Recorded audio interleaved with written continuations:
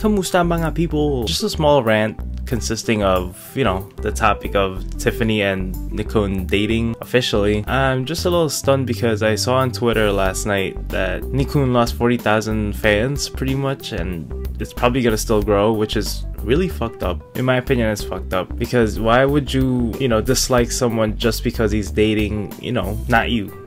Just because he's not dating you, pretty much. You should just appreciate the artist for their music, you know? Like, of course, there'll be like bonuses of like, oh, he's very cute or she's very hot, but it doesn't mean that you should unfollow, unlike, hate the person or bash the person just because he's dating someone else. He's just human. He's another human being just like us, you know? He's capable of love. He's capable of feelings.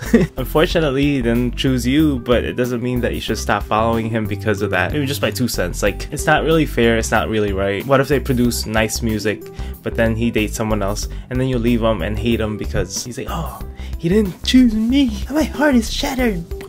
Take out all the pictures in the wall, you know, just like everything that he creates or the group creates or whatever, something like that. It probably goes the same for Tiffany as well. It's like, she probably lost a lot of fans too. I'm like, I don't know.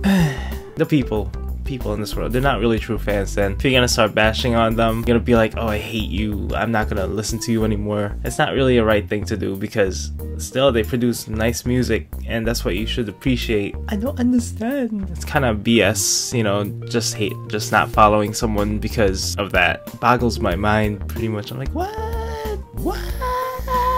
Just my 2 cents, but for Tiffany and Nickhun, I wish you guys the best. I know you're not gonna see this, but here's my best wishes out there for you. Hope it lasts for a lifetime, if possible. 3 members down in SNSD. It's what? Sooyoung, Yuna, and now Tiffany.